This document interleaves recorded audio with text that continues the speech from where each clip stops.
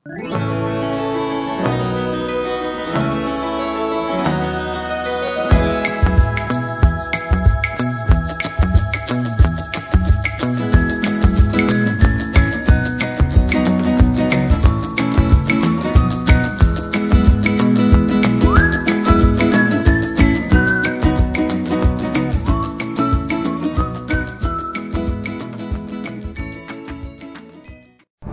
on the tower is another WISP and a C-Lec that's here in town.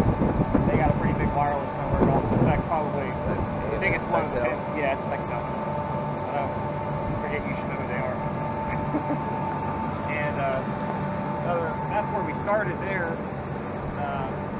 We bought our first 5 megs from another C-Lec who's got a really small wireless network, and we shot 2 miles over to another tower and then out south of town where we started servicing people. So.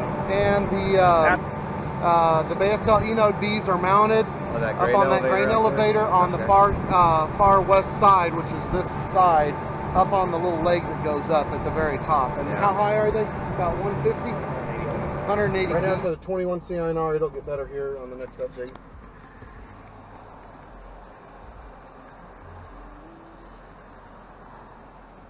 Yeah, 22 CINR.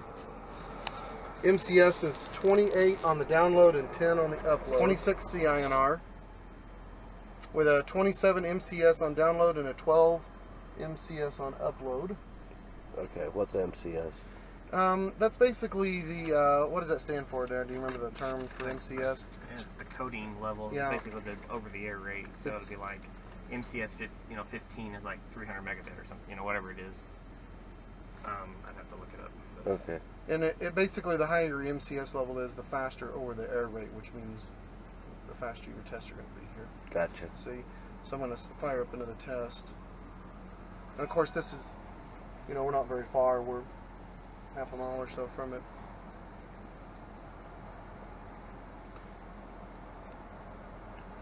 Speed test is looking pretty good. Yep, speed test is running about 67 right now, and it's going up 68.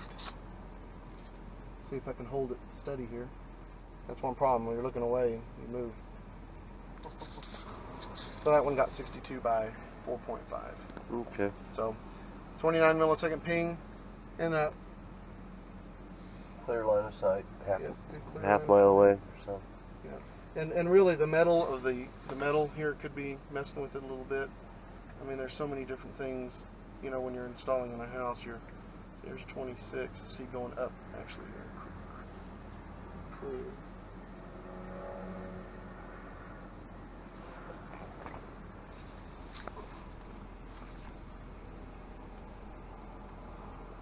See, all I did was go up about another half a foot above the roof of the metal of the roof of the truck and everything. So there's 80 megs, almost 80, 79 point.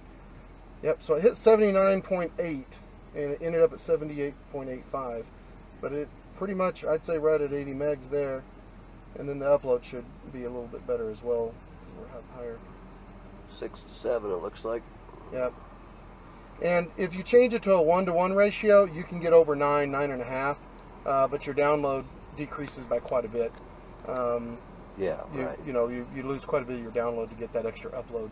You just pulled the SIM card out of the one you were just using? Yeah.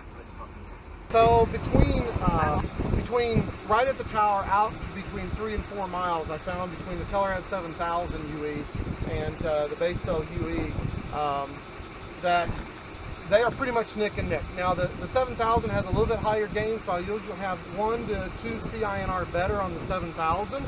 That's because it's got a little more gain. It's a 16 instead of 11. Yeah, right. And so there's the difference there. Speed-wise, they are usually within 1 megabit of each other to 1.5 meg difference, and I think that's solely because the CINR is just a little bit better on the Telerad 7000 UE.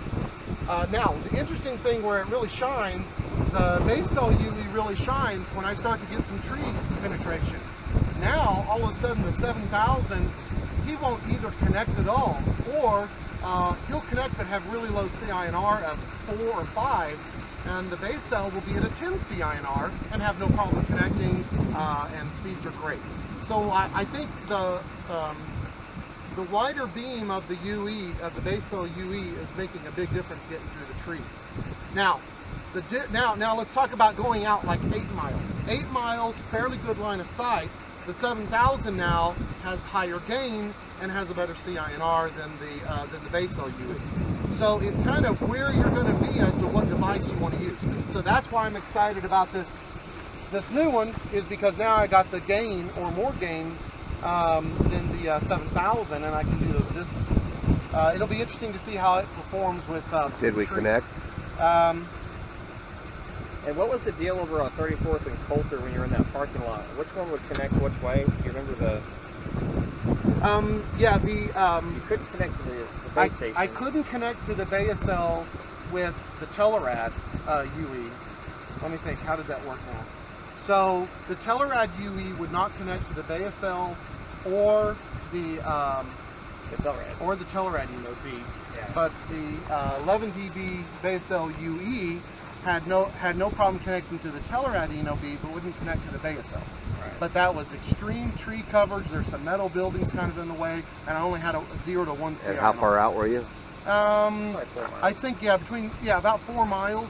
But I could only get a 0 to 1 CINR, Yeah. so it was like ultimate worst case testing. So it was like the Telerad base station was performing a little bit better, but the wider beam width, or maybe the fatter beam width of the Baicells UE was kind of, it helped. So that really tight beam Help width, push it through the trees. I think so.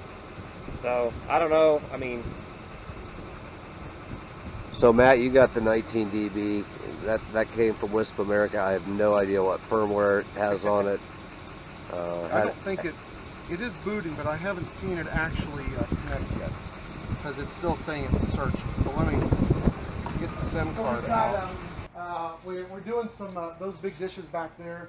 Those are designed for you know, any kind of a 365 radio that has output ports. So right now we've got the 7000 Telerad that we can connect to those big ones for much higher gain. On the far back side there is the, and the top shelf there is all the radios we got from you guys. You know, test with. The Baicells radios, but just the boxes, you mean? Yeah, just the boxes at this point. Yeah, keeping everything, and then we've got Ubiquity stations here. All the parts built out for Ubiquity radios, routers, and then this is all mostly tower equipment. We'll put some more on most of the stuff, but we've got tower equipment that comes down that we try to recycle as much as we can. And then we have brand new tower equipment with rocket dishes.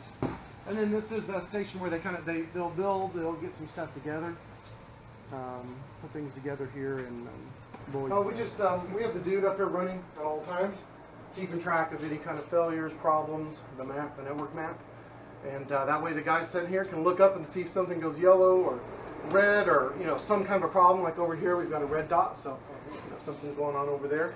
So you can see here, that's probably the red dot, and that way we can keep track of things a little quicker, and the guys can see without customers calling in and telling us there's a problem. That's always good. Be on top of things before the customers tell you. And this one we'll get we have cacti, so we'll I'm start here with running Adair some cacti stuff. and Matt Carpenter from Amarillo Wireless. Hello. They are trial operators for our Baicells LTE equipment. Tell us a little bit about the equipment and what you think of it so far, and what you're looking at for us to improve on. I think for me, I'm just excited to see a lower cost alternative to an LTE solution, and seeing the market kind of become a little more fluid and evolving. So just like we were talking in the truck a minute ago, competition's good. It drives innovation, and we're excited to be kind of on the leading edge of that. So. And I've done a lot of testing with another LTE provider and this one, and I'm very excited about the results that I'm seeing, and excited about getting some production equipment out, not just driving around testing it. So obviously there's little things here and there that need to be improved, and that's something I've been communicating a lot of information back to them about. So, and every couple of weeks we get an update, so they're very fast getting things back to us. And your equipment was prototype equipment. It's not the full production equipment. It's prototype equipment. Yeah. And you saw a picture earlier of the ENOB form factor now compared to the one you have. It's much smaller. Yeah, I'd like to exchange, please. So, yeah, we've got ours up and running, and it's working really well. And side-by-side testing with some other equipment, it's definitely holding its own. Plugged it in, it just comes up and starts working. So It contacts the cloud right away, doesn't it? Mm-hmm. And it really was plug and play. I mean, yeah, pretty much. So I am very excited about getting it moved out to a tower for its permanent home and getting some customers on it and get the ball rolling. And some 19.5 dBi antennas as well. Absolutely. I mean, You just tested with the 11 dB. Yeah, and the 11 dB really shined. I mean, I was very, very impressed at how well it did tree penetration on 11. So now I'm going to test the 19.5 and see if the tree penetration is as good as it was with the 11. It's going to be kind of a toss-up. With a tighter beam, it may not get through the tree leaves as well than it did with the 11 dB with the wider beam. So it'll be a great. But may get more distance. Yeah, but definitely more distance. Yeah. I mean, that's why you have different models of CPEs for different scenarios and Got so what you forth. need. Yeah. So if I'm 8 to 9 or 10 miles out, I definitely want the 19.5 because more than likely I've got line of sight at that point. Yeah. Which we have an advantage here because there's hardly any trees outside of town. Well, thanks both of you for the tour today. You guys got an awesome facility and operation, and I'm very, very impressed. Thank you. The kind of growth you guys have had in the last 4 years is just pretty amazing. So keep up the good work, and thanks for lunch. And Sure.